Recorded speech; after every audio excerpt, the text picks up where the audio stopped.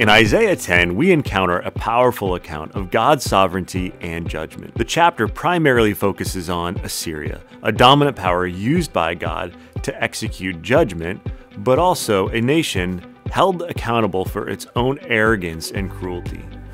The chapter begins in verse 1 with a warning, or a woe to unjust rulers.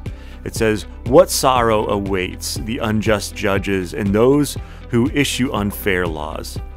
This sets the stage by highlighting God's displeasure with injustice and oppression, a theme consistent throughout the scriptures. Then in verse 5, the focus shifts to Assyria, described as the rod of God's anger. It says, "Assyria, the rod of my anger, in their hands my fury is a club." Here, Assyria is portrayed not as a conquering empire, but as an instrument in the hands of God, used to discipline his people. However, Assyria's actions are not condoned. Their own pride and ambition are called into account.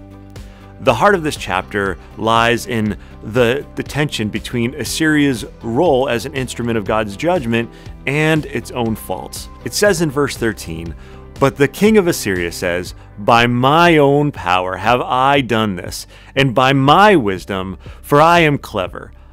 I have moved the boundaries of nations, plundered their treasure, and knocked down their kings like a bull.'" This boastfulness and self-reliance set the stage for Assyria's eventual downfall, as prophesied in later verses. Isaiah 10 vividly illustrates the complex ways in which God's sovereignty interacts with human history.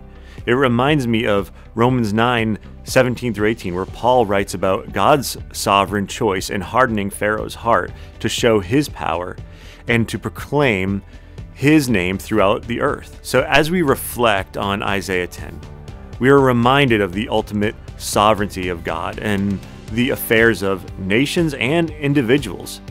It challenges us to recognize that God's ways and plans, they're higher than ours.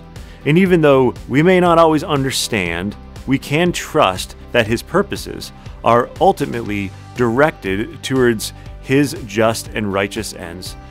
So as we study chapter 10, let us trust in his sovereign will and acknowledge his authority over all creation.